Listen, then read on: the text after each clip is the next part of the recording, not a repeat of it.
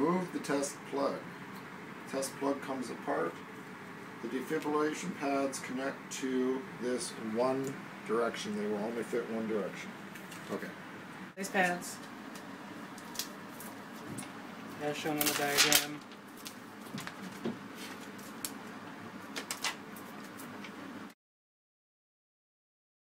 Operated as an AED, we flip it to turn the knob to the left. AED function comes on. This patient is in ventricular fibrillation. There is a boot up period, so it may even be helpful to start this before you hook the pads up to the patient. Analyzing heart rhythm. Do not touch the patient. Shock advised. Stay clear of patient. Deliver shock now. Press the shock button. Shock delivered. Manual defibrillation, instead of coming down to AED, we're going up into the manual defibrillation mode. These numbers represent the energy level setting. 150 is the adult dose normally started for a patient in ventricular fibrillation or pulseless ventricular tachycardia on the Phillips device. Because all monitors or defibrillators are now biphasic, it is dependent on the company to tell you what the adult therapy dose is.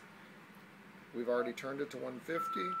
We press charge and shock. You can also escalate the energy by doing this, charge, we light up the shock and deliver. That's it for manual defibrillation.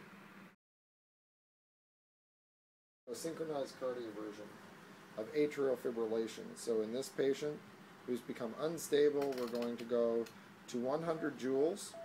We have atrial fibrillation with a rapid ventricular response. We're going to deliver 100 joules of energy.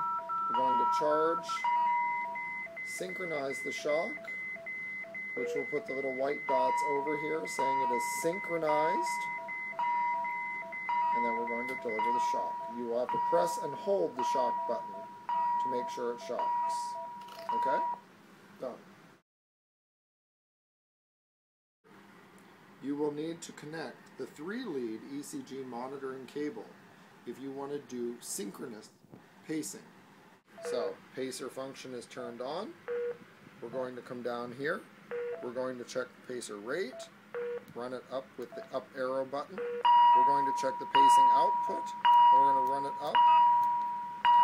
And then we're going to start pacing. Start pacing is something that you'll have to push or else it will not start.